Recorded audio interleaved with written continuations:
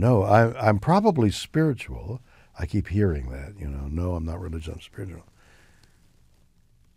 I probably am an animist, that out of every living thing, and probably inanimate things, there emanates a spirit, an energy.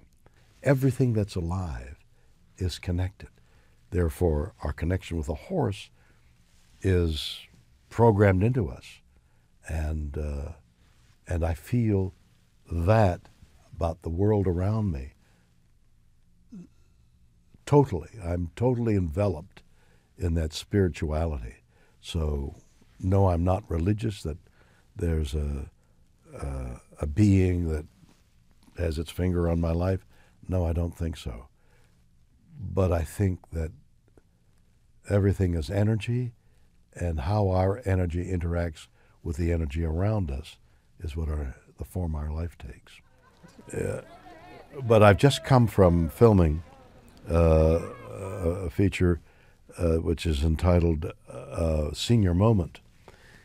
And I sit on the set and I look around me at all the people working, the cameras and the lights, and prior to my getting in front of the camera, and I'm drawn to it. It's so familiar to me.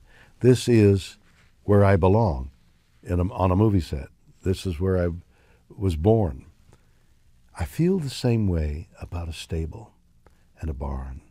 And the music, I write about the music of the barn, the tempos and the sounds. I'm at ease and at peace at a horse show, at a stable, because of the horses. It is my haven.